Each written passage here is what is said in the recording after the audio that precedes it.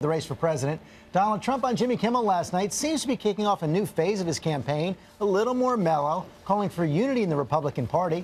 ABC's John Call here with all the latest. And John, a little more statesman from Trump now. Yeah, George, we'll see how long it lasts, but Donald Trump acknowledged he's been, quote, a little bit divisive, and he suggested he's now ready to go a little easier on his Republican rivals.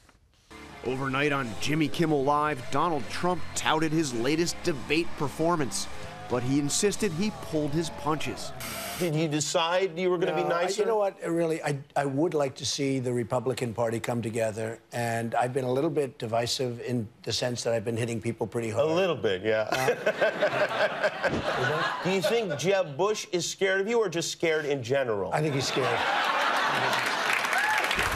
But Kimmel pressed Trump on his recent call to ban all Muslims from entering the United States. But isn't it un-American and wrong to discriminate against people based on their religion? Yeah, but Jimmy, the problem, I mean, look, I'm for it, but look, we have people coming into our country that are looking to do tremendous harm. But Trump played along when Kimmel gave him the Dr. Seuss treatment.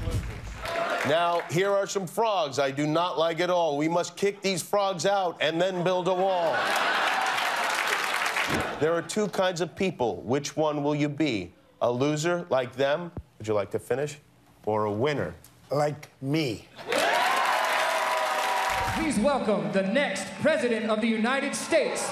For his trip to late night, Trump rallied his diehard supporters in Arizona. We have the biggest crowds by far. Because there's a movement going on, folks. This isn't just like, let's go and have a good time. Somebody said, oh, Trump's a great entertainer. That's a lot of With his commanding lead in the polls, the Republican frontrunner is flying high.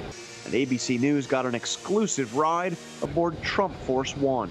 While he's flying high now, Trump says if he wins the White House, he may just leave his private plane in the hangar. There's something very special about Air Force One, let's face it. I mean, it represents something very, very special, like the White House represents something.